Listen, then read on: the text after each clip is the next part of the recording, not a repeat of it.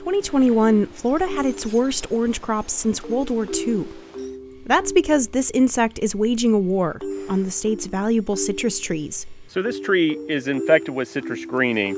It produces small, misshapen fruit. Just see the difference. The insect spreads a disease called HLB, or citrus greening, and it's infected nearly every citrus grove in the state. The oranges are still edible.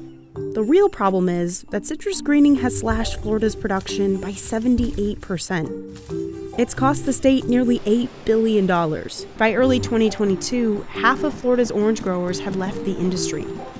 We've had freezes, hurricanes, but citrus greening has definitely been the most challenging issue we faced in my career.